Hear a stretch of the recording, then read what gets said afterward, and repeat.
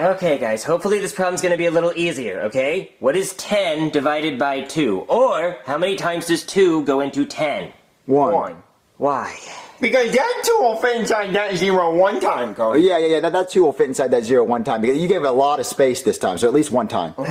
Guys, I see what you're saying, okay? I really do, but that 2 will go into that 10 5 times. Holy fuck! Give me them glasses, Cody, because I want to see what the fuck you're seeing. Yeah, Cody, you must need some new glasses. Like, your eyes must be really messed up, because there's no way that 2 will go inside that, like, the 0 thing 5 times. It'll fit one time, but 5?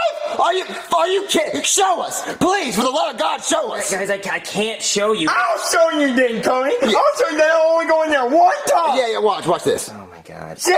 Boom, one time. Show us how 4 more can fit in there. Guys, it doesn't... Show us! It doesn't... I want to see 4 more 2s fit inside that. Because 1 barely fits. It doesn't literally fit inside of it. No, Cody, I want to fucking see 4 more 2s go inside that bit. Well, are we sure we want him to be our tutor? Because I think we're going to fail. Yeah, me too. I have no idea. Yeah, you're definitely going to fail. I can promise you that. Yeah, because you're our tutor. All right, fine. We're going to move on to multiplication then, okay? Well, so why are you always running for the problem? I want to see you fit 4 more 2s inside there. It's not going to happen, Junior. Of course it is, because that's not going to happen. It only goes in there one time. 10 divided by 2 is 1. Say it. All right, fine. 10 divided by 2 is 1. You got it. Yeah. You're correct. You're the smartest person ever. Now let's just do multiplication. Okay, all right, yeah.